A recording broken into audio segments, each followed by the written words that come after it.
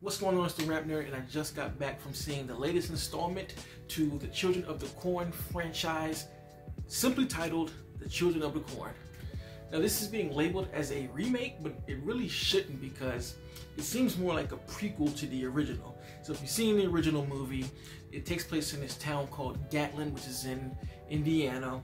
These kids have overrun this town, and when I say overrun, they've killed all the adults, and now they've run this whole little small town, all for the name of an entity known as He Who Walks Amongst the Rows. You know that movie. So this, to me, acts like a prequel to that film, right? Now, I'm going to start by saying this movie's not good. As you could probably guess, I mean, you can watch the trailer and already tell what kind of film you're getting.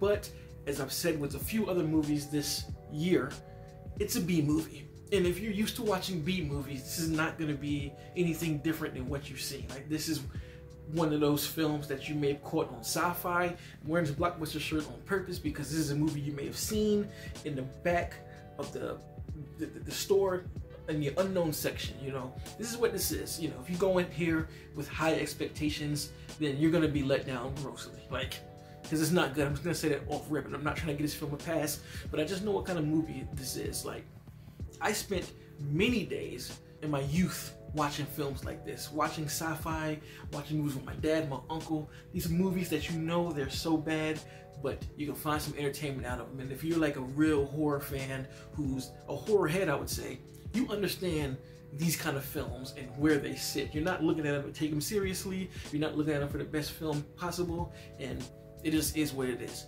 And it's honestly amazing how many B movies we've gotten this year. I mean, first it was Fear, then it was Winnie the Pooh, Blood and Honey, and now here we are with Children of the Corn.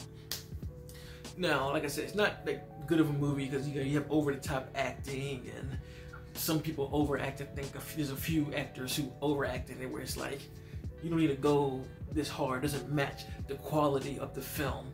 But I can see where they were going with it. You know, trying to show an origin story, trying to make a new big bad with this little girl named Eden. There are some pretty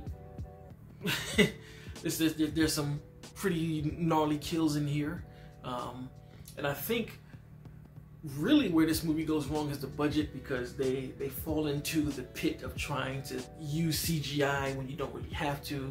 I think had they just done a practical costume for the third act, it would have been a lot better. You know, I think the first movie did the same thing with as far as visual effects, but it was back in '84, so we kind of give it a pass back then. You know, there's only so much you can do.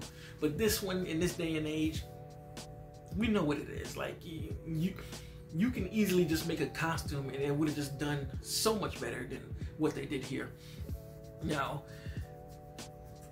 I'm trying to figure out how I can describe the story. It's the same as all of these movies, and that's another one of my points. If you have seen any films in the franchise of Children of the Corn besides the first one, this falls in line right with the other ones, man. I don't know how many people have seen all of the movies. I actually own them all, and again, these are movies that are guilty pleasures. I don't think any of them are really good besides the first one. The first one is one of my favorites, period, and I love that film.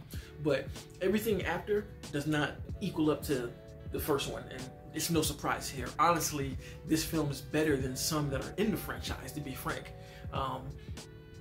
from a technical standpoint. But you know what? Can I say that? Let me think.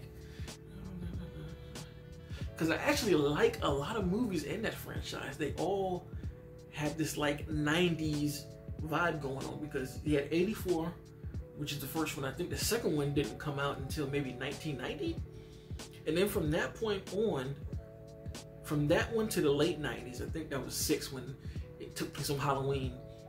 All of those are pretty good, but the ones after that are just trash. The ones that are like after the 90s, not good. But this one, if you've ever seen the remake that was on Sci-Fi, this one is a lot like that one. So if you like that one, or you can stomach that one, it's the same thing here. Same story. It's about kids taking over, and the lead characters have to stop it. It's not nothing you have to go out your way to see. If you're wondering if you should see it in theaters, no, I don't think you do. You can easily just wait till it hits Shudder, because it's going to be on Shudder, I believe, on the 31st. Later in March, at the end of March, is going to be on Shudder, and you can easily just wait. I really went to go see it because I have an AMC Stubs list, which means I didn't pay for it. It's just part of my subscription. But it is, you get what you get. You know, you get what you expect. Like, again, I'm gonna double down on the fact that if you are into B movies and you understand their purpose, you can have some enjoyment out of this film. I enjoy myself. In no way, shape, or form would I say it's a great movie or put it up to movies that are way better than released this year, but it was a fun little time. You know, you're talking about a guy here who enjoys movies like The Bye-Bye Man and Truth or Dare, Countdown.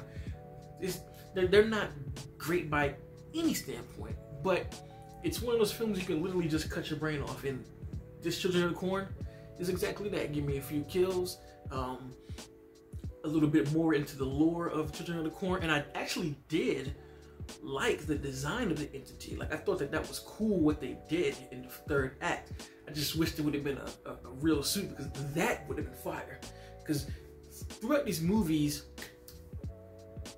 a few of them go this route, but not all of them. And there are Easter eggs sprinkled all throughout the film that kind of hint at different versions of, not different versions, different sequels in the franchise. I was hoping we were going to see Isaac at least, or like somebody who was supposed to be Isaac. That would have been a cool little Easter egg, or somebody who was even playing, who was supposed to be Malik or something like that. Malachi, excuse me, not Malik. No, Malik is somebody else, but playing Malachi, that would have been a nice, cool Easter egg.